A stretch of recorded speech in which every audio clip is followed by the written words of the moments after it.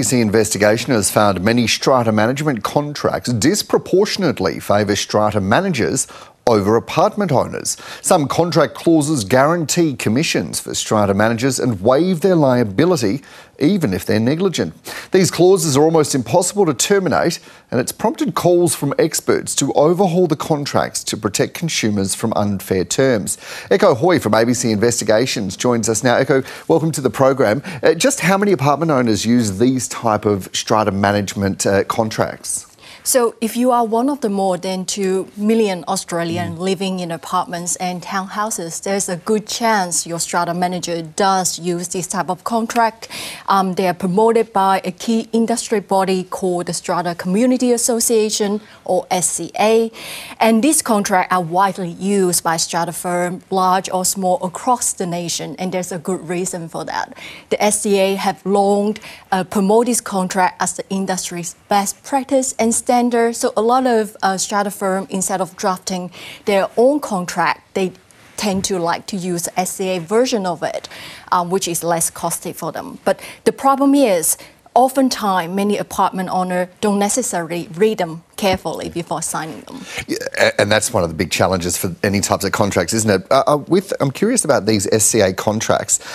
How and why might they end up leaving apartment owners worse off?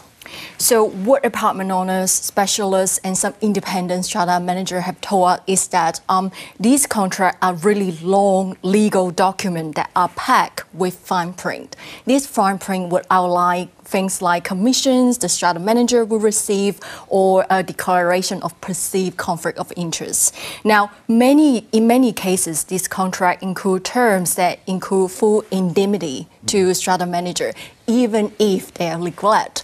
And it also required owner corporation to give commissions on insurance, even if the agent is not involved in finding the policy in the very first place. So one of the senior lawyers we spoke to described this contract as really appalling, that she called it disgraceful, and really they're unfair to consumers. And if if the contract and the strata manager's performance is poor, just what does it take to actually terminate these types of contracts? In many cases, it means tens of thousands of dollars for those apartment owners, because oftentimes you actually have to take them to court in order to sack them. And that's because in those contracts, it often also requires mutual agreement to terminate the arrangement, or you need to prove that your strata manager have actually disappeared in order for the termination to happen. And Echo, tell me, what are experts saying about the challenge and the issues with these contracts? And so many of the experts we spoke to believe there really should be a comprehensive reviews into the strata management contract, and the government should really step in to create a more balanced model. They point out that there should be some specific consumer protections built into the legislation of this contract, and the government can also rule out and ban the unfair terms as a way to deal with it. Yeah, quite a lot of work there. Echo Hoy from ABC Investigations there.